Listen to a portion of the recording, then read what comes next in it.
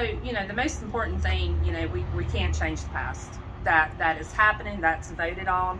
The current council spoke, and that's where we are. So, no, I believe there was still wiggle room in there for negotiations to make it something acceptable to everyone, current residents, future residents, developers, everyone. But again, that's in the past. We can't focus on the past. Now it's about how we implement. You know, we've got to hold the developer to the letter of the law, that what he's proposed he's going to build in there, that's what he builds, that it is something that enhances Maiden, that doesn't bring in, you know, unwanted crime or traffic or things of that nature to the community. So I think for us it's about making them stand by what they said they would do.